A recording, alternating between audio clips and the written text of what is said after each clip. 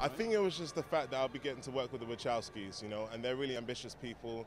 I love how they've made their own print in Hollywood, and they're very unique and very, very ambitious, and I just wanted to be part of something like that that was exciting and challenging. Ibis is he's one of the villains in the film.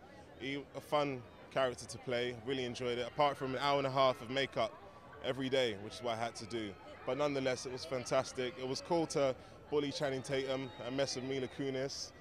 And I had a lot of fun with it. It was a lot of fun. 4 weeks of intensive training, boxing, cardio, gym, press-ups and all of that stuff. So I did that for a bit because I knew I was doing my scenes with Channing Tatum, so I wanted to make sure I was looking strong next to him. You know, I can't be looking weak.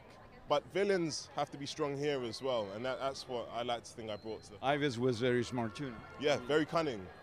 He was a money man, but cunning, but like a fox. I think it's a gift that they have. I think it's something that you can't teach. And when we're on set with them, we feel like we're making a really special piece of theatre, which is really special.